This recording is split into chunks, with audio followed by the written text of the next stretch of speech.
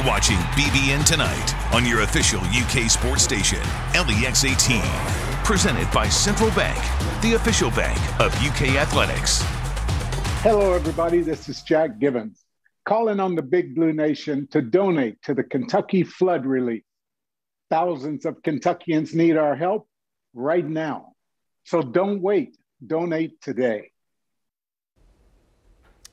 Our guy, Jack Goose Givens of the UK Sports Network, makes his own appeal to the BBN during the telethon that was organized by LEX 18 and the American Red Cross. To donate to the Kentucky flood relief effort, call 855-999-GIVE, visit lex18.com/KY flood relief, or mail a check to the American Red Cross on Newtown Pike. Well, the Kentucky men's basketball regular season also wrapping up tomorrow with a matchup against South Carolina. Yeah, to get us ready for that game and the future of UK basketball, I talked to assistant coach Joel Justus in a conversation that is sponsored by Bird, the official shared mobility partner of the University of Kentucky. Well, Joel, the other night after the loss with Ole Miss, Coach just talked about kind of sometimes the team reverting. When you're seeing the team revert, what are some of the things that you're seeing out of this team? I think, the biggest thing that we've talked about, with young people is the consistency of effort. And it's taken this team a little bit of a time to find it. And I think that we have in games. I think that we have throughout games. And then our biggest thing is looking for that consistency throughout 40 minutes. That's something that, we have to just continue to try to work at. Basketball is a tournament sport.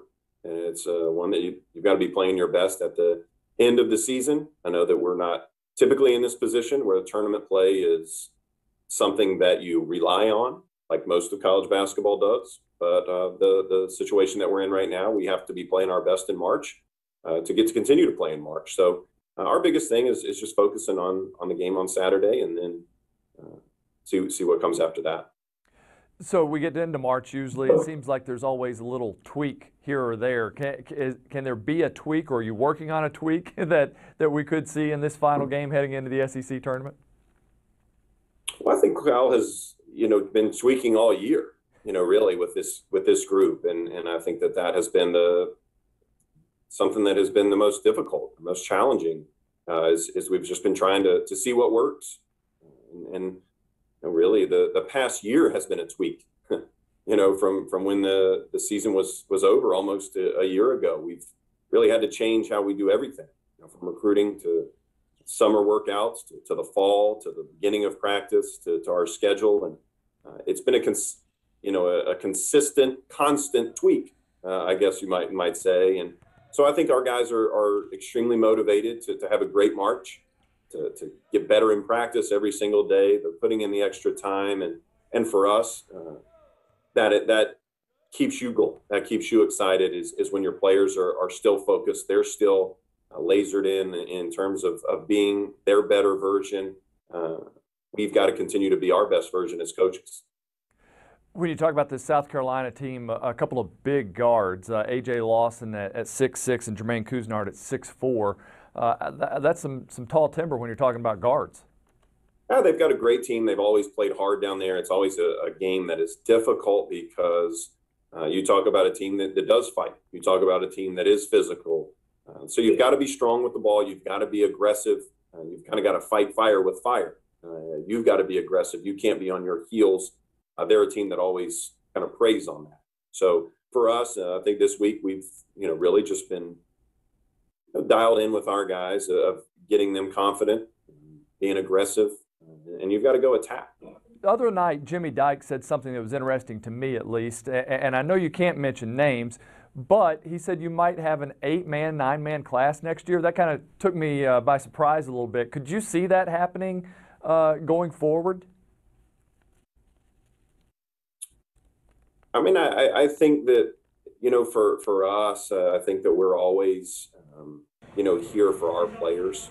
We're going to be about providing an opportunity for young people to come here, chase their dreams on the biggest stage, under the brightest lights, playing for the best fans in the country.